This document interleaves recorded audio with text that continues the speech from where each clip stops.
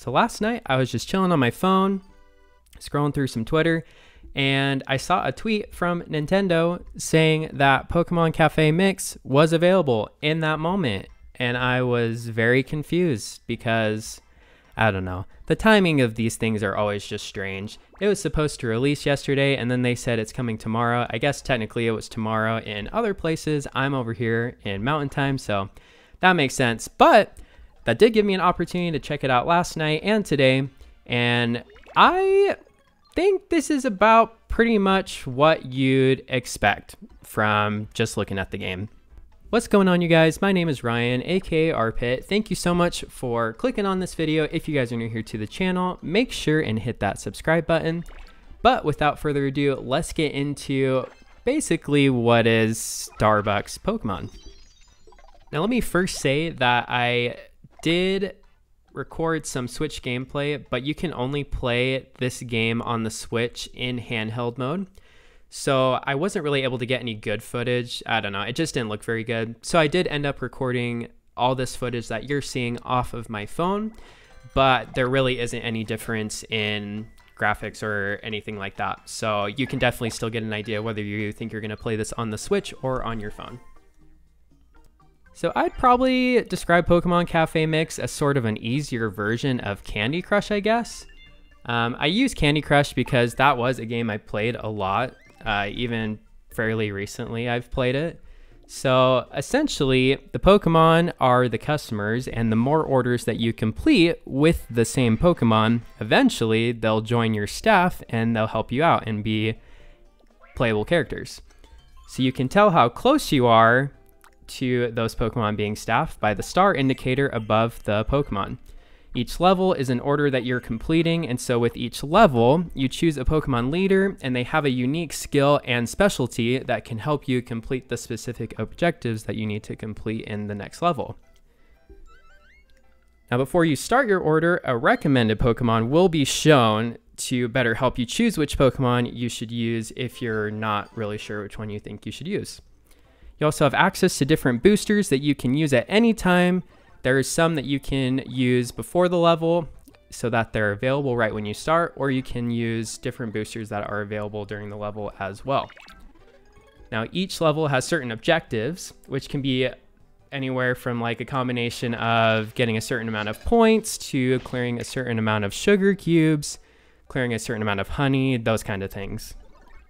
And basically, you combine the same Pokemon to chain combos and complete those objectives. And if you complete that order, then the Pokemon that's ordering gains stars, like I mentioned before. And you can move on to the next order. You can't ever go back and complete a previous order. It kind of just throws you into the next one. When you complete the order, you're also awarded with a certain amount of acorns, which is kind of like the currency that's used in the game. Acorns can be used to purchase extra moves at the end of a level. Sometimes you're so close that you just need those 2 or 3 moves, and that's really where acorns come in handy. Now you have 5 lives, and if you're unable to complete all of the objectives during an order, you lose a life that will replenish after 30 minutes. I like this because there's a lot of games that use like energy, like a lot of free games that use what's called energy, and so if you go into a level that like uses up your energy, and that's not what this game is. So if you never lose a level, then you could pretty much play this game however long you want. And I can honestly say that I've played about 3 hours on the Switch and a couple hours on my phone, and I've been able to play it without taking a break or without having to replenish all of my lives. So I've not completed all of the puzzles on the first try, and sometimes I did have to use some boosters just to help me out, but I have made it about 60 levels on my Switch, and I don't really feel like it was super hard to do that. The game does offer specific challenges to complete, and if you can complete all the challenges on what's called like a challenge card, then you earn a pretty decent acorn reward. The more orders that you complete, the more your cafe expands and the more Pokemon come to visit the cafe. Now, this is probably the question many of you are asking, and that is, how free to play is this free to play game? And actually, I'd say this game is super free to play friendly. Really, the only reason you would need to spend any money, like real money, is to gain lives, which I've never had to do. You can buy acorns, which I've never had to do either. Or if you wanted to buy boosters, you would need to spend money on that as well. So in that aspect, this game is really great. The only thing in the game that I've found that you cannot just earn by just playing is a special Pikachu that's available for purchase. It's $3.99 and it comes with acorns and boosters as well. Now, if you end up downloading this game, keep this one major thing in mind. So you cannot transfer the progress between the Switch and your phone. Now, you can transfer it like between Switch IDs, or you can transfer it between two different phones or something like that. But you cannot switch it or move your save data from your Switch to your phone and vice versa.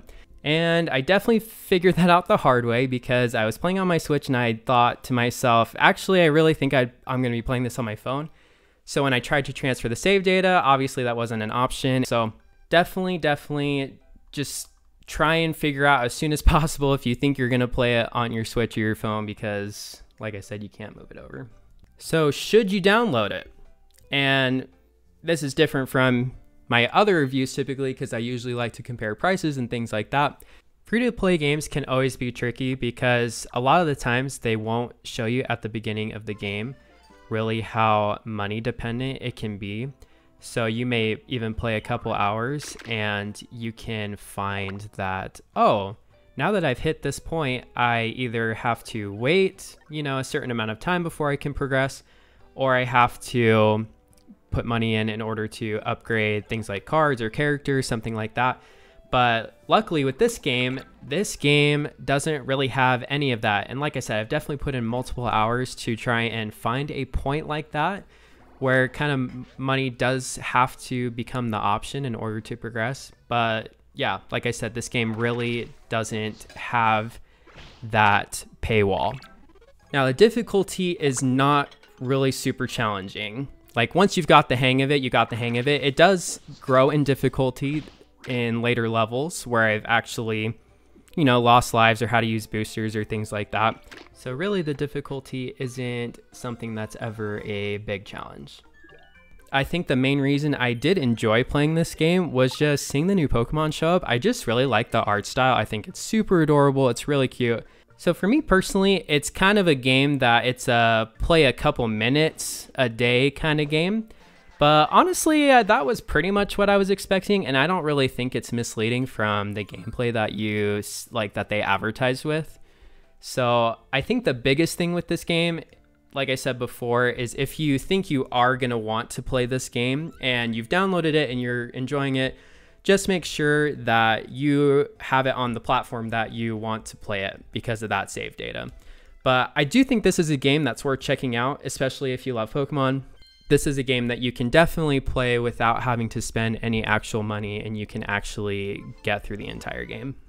Thank you guys so much for watching this video. Again, if you guys enjoyed this video, make sure and hit that like button, subscribe if you guys are new here to the channel so you don't miss out on any Nintendo Switch content, and I will see you guys in the next one. Peace.